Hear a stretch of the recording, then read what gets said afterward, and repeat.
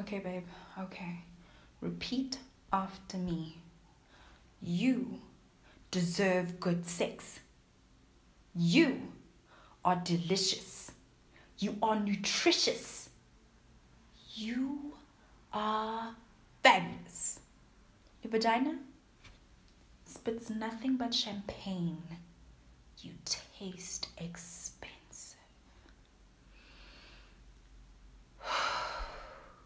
I'm gonna try. Work till I die. I'm gonna fail and get up, 'cause I'm not giving up on my dream. Hey gorgeous, welcome back to my channel. I'm Kopana Shimange and this is How I Do Things. The show where you send me your questions and I let you know how I would do things, and I can take it as entertainment, use it as advice. Take it, don't take it, use it. Don't use it at all. Listen, do what you will with it. Honestly, do whatever you want with it. Do you know why? You know why? Because I'm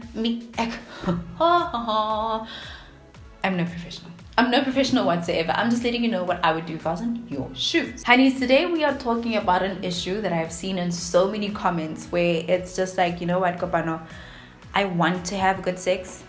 I want to be in the sex thing.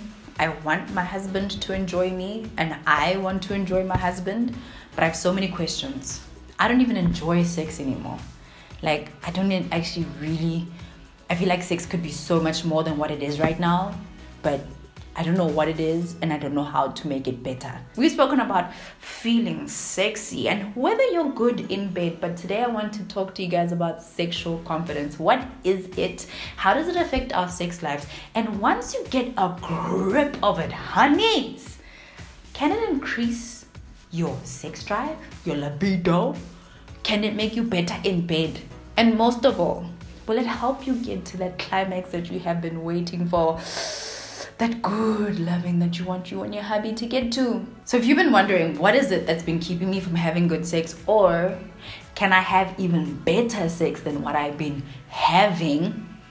This is for you. Starts with number one, get out of your head. The number one thing that women do a lot is that we think about our bodies. We think about what we're doing. We think about how we're doing it all the time. We worry about, how do I look? How do I feel? Do I look strange? Am I making an idiot out of myself? We are in our brains all the time while we are having that good loving with the man. You always just in your mind thinking, should I do that? Shouldn't I do that? Does it feel good? Does it not feel good?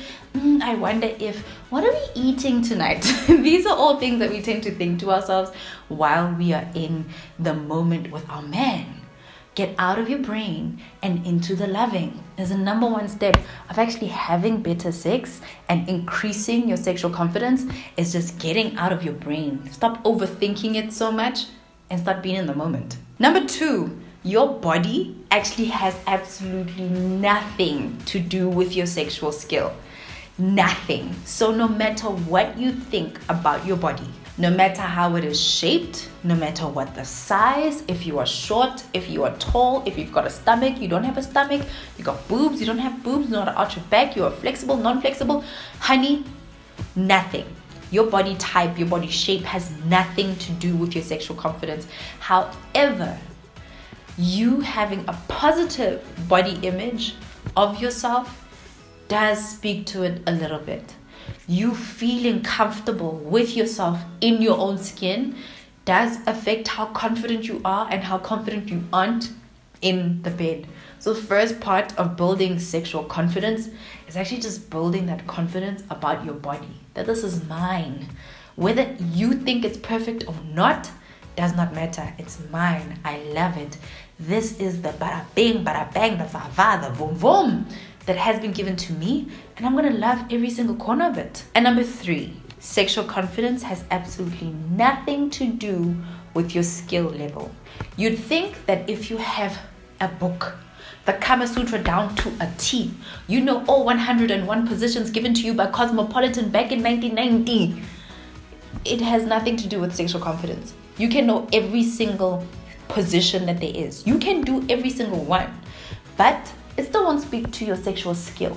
And sexual skill does not speak to having great sexual confidence. There's two different things. You can be sexually confident with very little skill and very little experience. So what is sexual confidence and how do we actually raise it? And this just leads me to number 4. Believing that you deserve good sex. Now that I think about it. You do. That's the thing. As women, we're always thinking about, what does my man want? Is he happy? Can I make him get there? You know? We're always thinking about what the man wants, the man's experience, and giving to the man the entire time. Being told that women were created to give men sexual pleasure without finishing that thought, which is backed up by the Bible, that men were created to give women sexual pleasure too. We were meant to please each other. The man was supposed to find pleasure in our breast, and we were supposed to find pleasure in our man. We are to drink from the waters together, honey. So it's not just a thing of us as women just being sexual tools. It is a thing that we as women deserve to be given. We deserve to have good sex. And a lot of the times they will tell you that if you want to have your orgasm, honey, you must go fetch it. Yes, you must go fetch it. But it's also your husband's job to know how to give it to you as well. It's important. It can't only be your responsibility to have good sex. It is both your responsibility. When you as a couple got together and made the commitment, that commitment was for you to both be happy. A man's sexual organs were created to give to a woman. The same way a woman's sexual organs were created so they can hug and caress and accept from a man. You deserve good sex. Period. Number 5, to help you get that sexual confidence, is just for you to grow the balls to tell him what you want. Oh, this is such a difficult one. I've struggled with that one, where your man just sits there and tells you in a Batman voice, what do you want? And then you have to tell him what you actually want. If you want your man to go down on you, tell him. If you want him to scooch over to the left, tell him. If you want him to bend you over and spank you on the bum, tell him. It takes a lot of guts. It takes a lot of bolligis to be able to tell your man exactly what you want. And sometimes it makes us feel like, oh, I'm a sexual beast. He's going to judge me. What is he going to say? What if it actually doesn't sound that sexy? What if it's actually boring? What if... And a lot of the times we say, I don't know, what do you want? Nonsense. If you want your man to just grab the bum like it is his, like a steak, tell him that is what you want.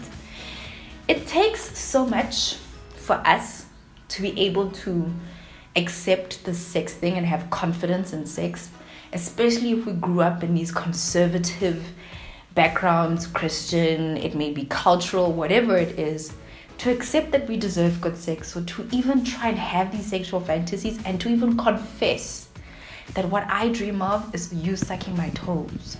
What I dream of is you kissing the lower part of my back. You know, I want you to lick my back. I want you to take an ice cube and run it down my spine. I want you to twist my nipples. Those are things that we just think of and we're just like, we immediately judge ourselves. But if you want to grow that sexual confidence, write it down. Be honest with yourself. Whenever you see it, whenever you get that inspiration, write it down. And tell your man, whether he asks you what you want or not, tell him. Number 6 is to know how your culture and your religion and your upbringing plays into your ideas of what sex is and what it isn't. Many of us grew up thinking that sex is this really bad, terrible thing that we shouldn't be having, or else we're going to die in the pits of hell. And then you get married and now you're supposed to be able to give your man what he wants, and you still have this thinking that I'm going to die in the pits of hell if I enjoy sex like a porn star. But you really do need to enjoy sex. You know, the Bible tells you to enjoy it, honey. But it's still difficult for us to accept it. So think about it. Go through it.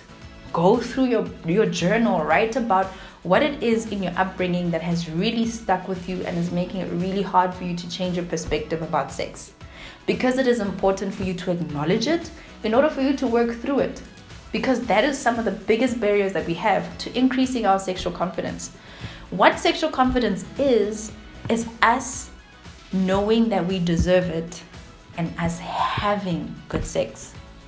That's why it has nothing to do with your body and it has nothing to do with your skill. It just has to do with your acceptance of good sex and going after it. And sometimes how we were brought up and some of the cultural references that we have to sex keeps us from transcending and getting to that level of really good, sweaty, spankful, luscious, delicious, nutritious, vivacious, loving. And finally, number 7, shift your perspective. This all leads to you believing that you deserve to have good sex. Find out what the barriers are, whether they're cultural, whether it is your body, whether it is your upbringing, whether it is the fact that you just don't know what you want. Acknowledge those things and then change your perspective and your attitude around the things that are keeping you from believing that you have and that you deserve good sex in your life. Once you're able to work through those barriers and change your perspective about those things, that's when you start to believe that you deserve it. And that's when you can actually start to work towards the things that work for you. This also means being able to understand what your barriers are, what your boundaries are, and being able to set them for yourself and accept the ones that someone else sets for you. Many of us think that we just need to be subservient and that we should just bend over and take whatever is given to us. But if there's certain things in sex that make you feel uncomfortable, talk about them, set boundaries. What makes you uncomfortable? What do you want to try? What are you not willing to try? What certain things about sex make you feel violated? Because it does happen. Set boundaries, accept boundaries. But it all starts with you believing that you deserve good sex and changing your perspective around the things that are barriers to you believing that. And finally, number 8. Once you know all of these things, what happens to you and your partner? Having good sexual communication between the two of you is important. It's imperative that the two of you know how to talk about sex. If there are certain boundaries that you have, work through them with your man. If there are certain things that make you feel uncomfortable, certain things that make you feel violated, even if it is with your husband, talk about those boundaries so that you can get comfortable about sex. If you're genuinely feeling bored about sex right now and you want to feel revitalized about it, what is the boundary and what is the barrier that has built that feeling around sex, and how can you change it? How can you add some excitement? Because once you start to communicate, you can start to experiment, you can start to work within your boundaries, you can start to break down walls that are keeping you from having that good sex that you deserve. So work on that communication, making it nice and open, so you can tell them what you want, tell them what you don't want, and tell them how you want to get it, and also how you want to give it. Alright, my honey, I hope that you enjoyed that one. I did as well. Raising your sexual confidence. I know that I have 1 or 2 things to work through. Let me know in the comment section down below which one stood out the most for you. But until next time, beautiful people, thank you so much for watching and thank you for sharing. I'm Kabana Shinang and this is how I do things. Hey gorgeous, and thank you so much for watching. Thank you for subscribing to my channel and continue to binge watch. Until later days. Toodles.